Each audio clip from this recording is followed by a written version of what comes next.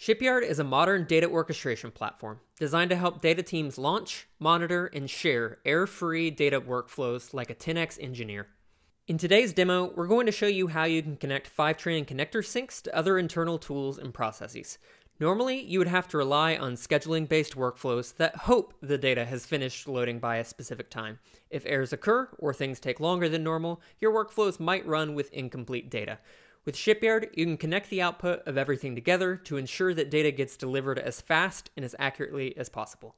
For this example, we're going to show the flow of delivering Stripe customer data to Slack. When you first log into Shipyard, you'll see an overview of all the projects you have access to and the high-level status of the jobs or vessels in that project. What I'm showing you is under the Shipyard Demos organization, which every user should have access to. We set up a project called Fivetran Workflow that we're going to build in for this demo. Clicking into this project, we're first going to start by creating a new vessel using some blueprints or templates from our blueprint library. We have well over 60 blueprints that perform common functions against tools in your data stack in a low-code fashion. These common functions are typically things like downloading data, uploading data, executing queries, and sending messages. We have blueprints for all the major data tools you currently use, like dbt, Snowflake, BigQuery, S3, Google Drive, and more. I'm going to search for Fivetran. While we do want to execute a sync, we first need to update the connector to run on a manual schedule controlled by Shipyard instead of an automatic schedule so that we don't have any conflicts. To update a Fivetran connector, we need to provide credentials and a connector ID. So I'm going to go into Fivetran, click the connector I want, go to the Setup tab, and copy the connector ID. You can currently see sync frequency is happening on an automated schedule. Flipping back to Shipyard, let's add in our connector ID. We want to change our schedule type to manual, and we don't want to make changes to anything else, so we'll go ahead and click Next Step. First, we're going to name our vessel. Next, we're able to adjust our notifications. By default, Shipyard automatically sends error alerts to your own email, but you can send these alerts to others as well. Finally, you can adjust your vessel's guardrails. These aim to prevent errors from ever occurring. Shipyard can automatically retry vessels if something goes wrong, like a temporary connection issue. You can adjust the time that Shipyard takes between each retry, and you can also specify how long Shipyard should wait before cutting the vessel off and trying again. Now that we're done, we'll click Save and Finish. Now we can run our vessel. This immediately redirects us to a vessel's log where you can see live output as it runs. As soon as it finishes, the page will refresh to show a final status of success. The output will show all of the variables that we filled out while hiding any credentials. You can see that the connector was updated and the only change was setting a manual schedule. If we go back to our Fivetran dashboard and we refresh the page, we can see that it now says the replication schedule is currently controlled by the Fivetran API. Since all of our low-code blueprints only involve providing the right inputs, as we already demonstrated by updating the Fivetran connector schedule, we're skipping through the blueprint setup for executing a sync on Fivetran, downloading data from BigQuery, and sending that data to Slack. Now that we've made 3 independent vessels, we want them to work together as part of a fleet, or a workflow. Let's go to the Fleet tab and click on the option to add a new fleet. You can build a fleet by dragging and dropping vessels together visually. All you have to do is click on the canvas and select vessels that you've previously set up. First, we want to sync the Stripe connector. Once that's finished, we want to download our Stripe customer data from BigQuery. Then, we want to Slack those customers to our accounting team. Whenever you run a fleet, any data that is generated or downloaded is always available to downstream vessels for that particular run. It works just like your local file system. So in this case, we created a file called customers.csv in our second vessel, and we're passing it down to our third vessel that then slacks that information. When the entire fleet finishes running, the data is automatically wiped from our system and is no longer available. This process helps keep your data extra secure. Now that our fleet looks like we want it to, we'll click Next Step, give our fleet a name, and click Save and Finish. Let's go ahead and run our fleet. You'll be immediately redirected to a log that starts showing a live streaming Gantt chart that indicates the progress and timing of each step. It looks like our Stripe data just started syncing. If we go to our Fivetran dashboard, we're able to see on the Status tab that it's currently syncing the data. Great! If we go back to Shipyard and click on the individual vessel, we can see its live output. Skipping ahead, you can see that the vessel finished running, refreshing every 30 seconds to see if the connector had finished successfully. If we go back to Fivetran and refresh, we should see that the sync finished successfully. Heading back to Shipyard, we can now see the rest of the steps start to run. You can see that the customer data now downloaded from BigQuery. By clicking on the graph, you can see the output of that vessel.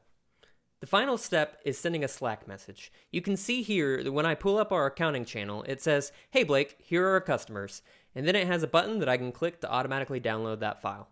So in just a few minutes, we've set up a process that automatically sends customer information as soon as Fivetran finishes syncing strike data. No more waiting around and hoping that the timing is right. We walked through a lot of different examples of how you could use our low-code blueprints, but we didn't walk through how you can use vessels to run your own code. Let's say you have a Python script that you want to use that anonymizes data before it actually gets sent to the accounting team. First, we'll need to create a new vessel with code. Then, we select the language that we want to use. Shipyard natively supports Python, Node, and Bash, which can run any language like Golang, Ruby, or Java. We'll just select Python for now. You can provide your code in 3 different ways. You can write it or copy and paste it here, you can upload the files directly, or you can sync your code from GitHub. This is the preferred method since it integrates with existing development flows. We have a GitHub repository set up here called Anonymize Data.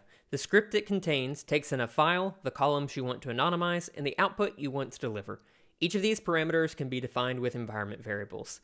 It then uses these inputs to generate fake data so that nobody will see the actual data that's being passed through. Flipping back to Shipyard, we can select the repo that we want to connect to. Then we can select the branch or tag that we want to clone whenever the vessel runs. I just want to source the code directly from the main branch, and then I want to unpack it into the current working directory. The script that I am trying to run is named anonymize.py. Now we're ready for the next step.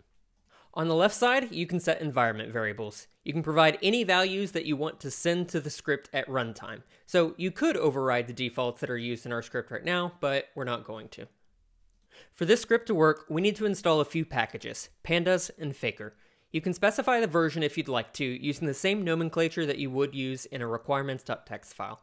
By leaving it blank, you'll install the latest version of that package. By default, when a vessel runs, Shipyard automatically containerizes it and ensures that it runs in isolation, so the packages in this vessel will never conflict with the packages in any other vessel that are used in a fleet. Because this vessel is pulling directly from GitHub, you could also keep a requirements.txt file in the GitHub repository, which Shipyard would automatically pull in and install the listed packages. We're ready to go to the next step, where we'll name the vessel and click Save and Finish. The next step is to add this vessel to the existing fleet that we just built. We'll go to the Fleets tab, click on our fleet name, and go to the Fleet Builder tab. Before we select the customer's file to accounting, we want to anonymize the data. Let's add in the anonymized data vessel, drag the arrows between these vessels, and get rid of the existing pathway. Then click Save. Now, whenever the data is returned, it will be anonymized first and then sent via Slack. Let's see how that pans out. While this fleet is running in the background, I want to show you how you can run things on automatic triggers. Every vessel and fleet has 3 options for triggers. You can always trigger things on demand, like we've been doing, but you can also set up multiple schedules to run hourly, daily, weekly, or monthly. And with each of these options, you can choose the exact timing that things will run up to the 5-minute mark. The last option is to trigger things using a webhook. You can always run a post request against the generated URL to automatically start the fleet or vessel. This allows you to connect Shipyard to other external tools like Zapier or Lambda functions for event-driven workflows. Let's go ahead and save these triggers. By navigating back to the Logs tab and refreshing, we can now see all of the upcoming schedules for the next 24 hours. Now that the fleet has finished, we can see in Slack that the customer's file was sent again. If I go ahead and download that file, we can open it up this time because it no longer has sensitive data in it. You can see that it created a file with random company names and emails. Going back to Shipyard, because we built our code vessel using GitHub, when you click into the log, you can see the exact git commit hash that was used whenever the repository was cloned. This gives you even more control over seeing what version of code ran at any given point in time. So that was an easy way to incorporate a custom Python script that installed external packages to transform data in a way that made it more secure before it reached individuals at the company. Shipyard makes it really easy to create solutions like this with a mix of low-code templates and your own code. While there's many powerful features we didn't get to cover, like creating your own blueprint from code or building complex workflows with multiple vessels running simultaneously, we hope this gives you an idea of how quickly you can orchestrate your data with Shipyard. It's now easier than ever to connect the results of your Fivetran syncs to other parts of your data operations. You can get started with Shipyard today with a free 14-day trial.